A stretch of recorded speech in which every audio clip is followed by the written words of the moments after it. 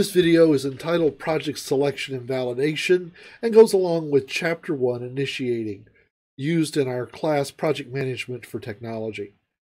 I'm Dr. James M. Renaud from Shawnee State University, and I'll be taking you through this presentation. In this video, we'll be discussing motivating reasons to do a project. We'll be discussing the justifications for starting a project, and we'll also be quantifying or using metrics to justify why we're going to do a project or to measure which project we want to do. What is the business or individual motive that's causing us to want to start a new project? Is it a market force reason? Maybe your competitor has got something they're working on or just released. Is it strategic? Is it something that you need for your business's future? Is it just something you need? Is it a daily business need or a current business need and not a strategic future business need? Is it something you've got a customer that wants? Do you have a customer that needs something? It's a good reason to do a job. Is it for a technological reason? You know, technology is always changing. You've got to kind of get on top of that wave and ride it. There are always updates, new technologies, new ideas, new ways of doing things, new threats if you're doing security and such. Laws are always changing, and legal motivations are an important reason. If you're not compliant with all of the rules and laws that apply to your business, privacy, customer information, credit card information, and lots of other things, then you can run afoul and it can really hurt your business significantly. So law changes are a great reason to start a project. Environmental reasons are a good reason or an oftenly cited reason why we're going to start a new project. Remember, we do only have one home, this little ball of dirt that we're on. And at least for now, until we can leave this little ball of dirt. And then there are social reasons. You know, sometimes doing a project is just the right thing to do. Building a park, doing something of that sort. I don't know. There are lots of reasons, but this is a partial list. Every project has its motivations, though, and as a person working on a project, as a project manager, or as just a stakeholder in a project, understanding the motivations and why is very important for you to think about as you start working on a project. So now that we've identified what motivates us to do the project, we need to come up with justifications as to whether the project makes sense to do. You know, just because you want to do the project doesn't necessarily mean you should do it. What are the benefits to the organization? What are the real benefits to the organization? Does it align with our strategic plan? For instance, if our strategic plan is to buy a new piece of software in the next 2 to 3 years and replace all of our existing software, does it make sense to do that project to update the software? I don't know. It might not. What are the alternatives? Are there multiple ways that we could solve this need? Do we build a new building or do we buy a new building? It kind of depends. What are the alternatives? Why are our experts recommending this project? Why are our employees and our stakeholders really excited about this project, and why? And should we do a feasibility study? For lots of projects, I think the answer should be yes. We should spend time asking the question, is it doable? Is the project really doable? And if it is doable, will it succeed?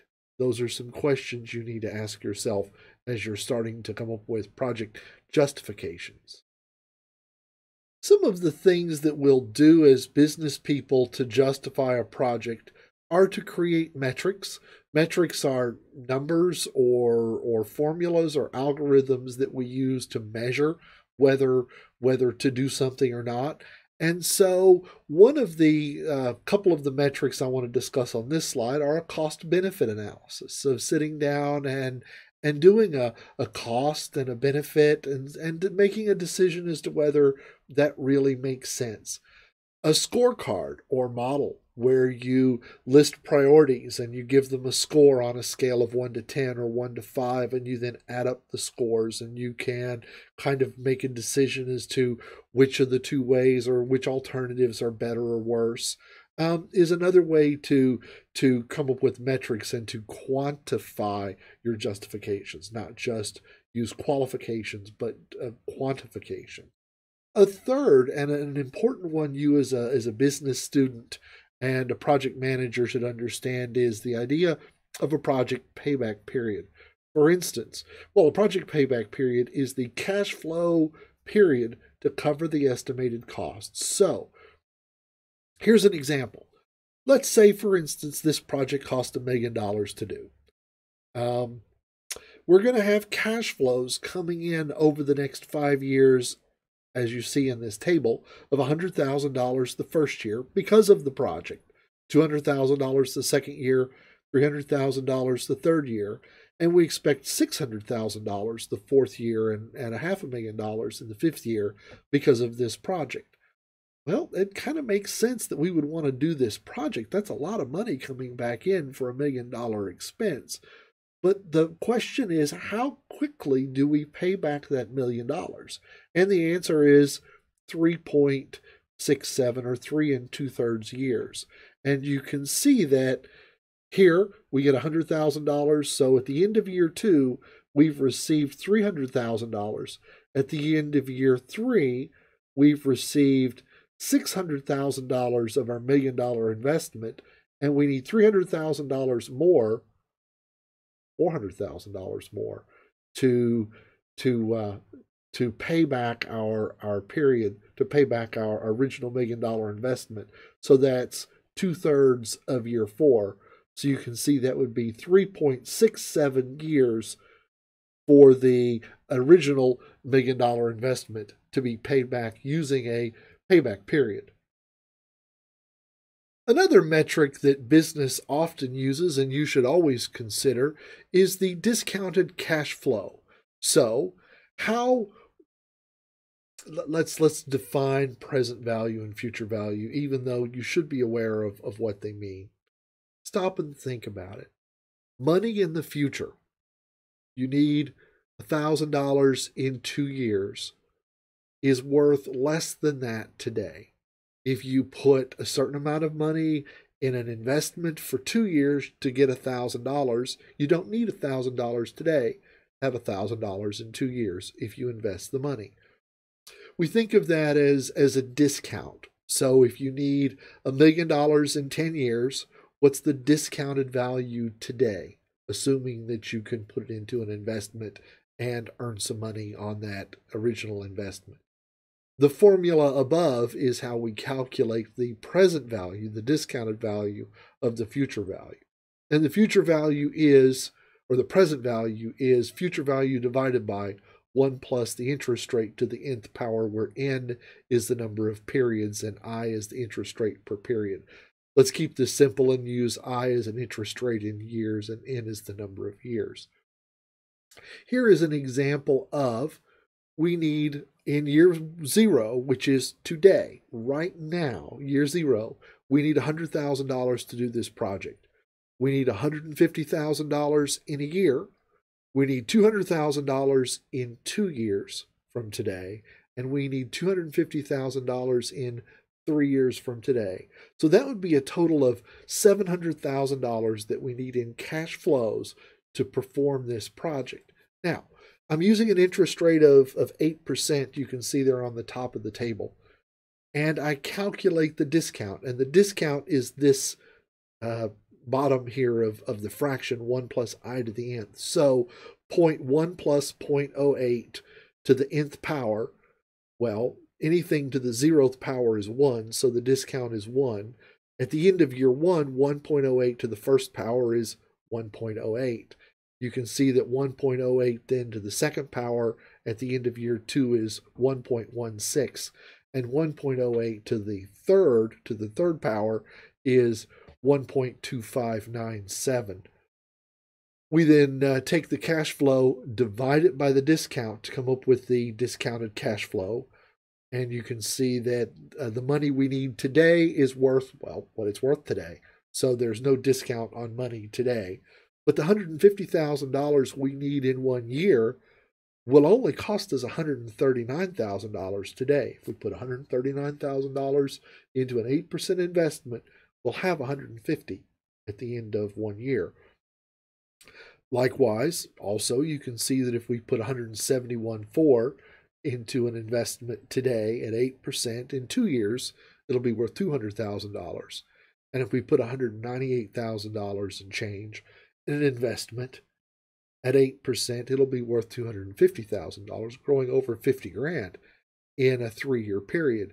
We add up those discounted cash flows and say that, well, this project is going to cost us $700,000, but if we have $608,815 today in an investment at 8%,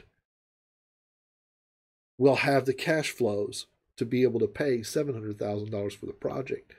This is really helpful when you're comparing two different projects. Maybe you have a project that costs $700,000, but it's $700,000 today. Pay it all up front. Or you've got this one where you can pay it over a period of 4 payments starting today. Well, which one's going to be cheaper? Well, this one's going to be cheaper by almost $100,000. Maybe you've got two projects that cost completely different kind of numbers on different payment schedules. This allows you to get them back to present dollars or discounted dollars today, and you can make a better analysis of figuring out which one makes more economic sense to you. Also remember, the higher the interest rate, the lower the investment today to come up with larger money in the future. Two more ways that we quantify our justifications are to, one, use the net present value. And net present value is a very simple formula of benefit, the present value of the benefit minus the present value of the cost, net present value. If we can use this also to compare two projects that are similar or two projects that will do the same thing. We can take the projected benefits of the two projects minus the projected costs, present value of the benefit and present value of the cost, to come up with the net present value. How much is this really going to be worth to the company? If the net present value is negative, then it's going to cost more than the benefit. If the net present value is positive, then the benefit outweighs the cost. We hope everything we do has a net present value in the positive. A larger positive value is better than a smaller positive value. The next metric that I want to introduce is something called the internal rate of return, or IRR. The internal rate of return uses the same present value formula that we used, that we saw on the previous slide. But what it's looking for is to where we know the costs. We know the total expense. Well, we know the total expense, which is C0, the total cost. And we know the cash flows coming in each year above, but we don't know what the interest rate would be. And what we do is we set the sum of the cash flows in discounted equal the cost.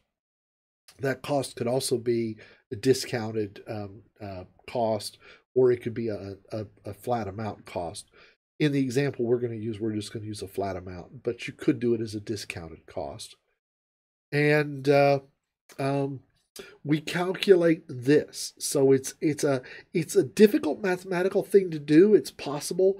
You'll find calculators that will help you do this. And the bigger the internal rate of return calculated, the bigger the interest rate calculated here, the better it is for you in the business.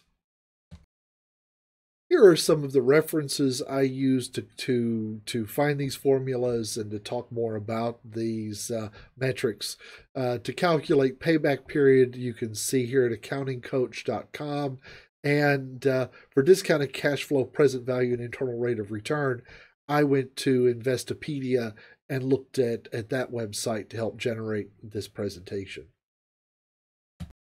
This presentation is copyright 2019 by James M. Renault, PhD.